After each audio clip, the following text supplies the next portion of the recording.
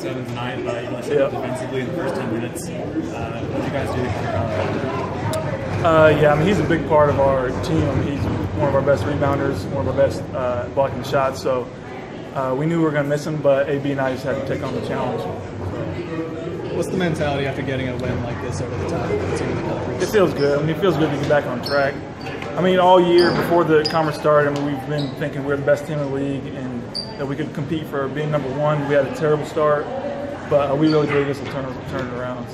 So they win the tournament this year? Oh, definitely. The key is just to be playing the right way and being hot at the end of the year going into the tournament.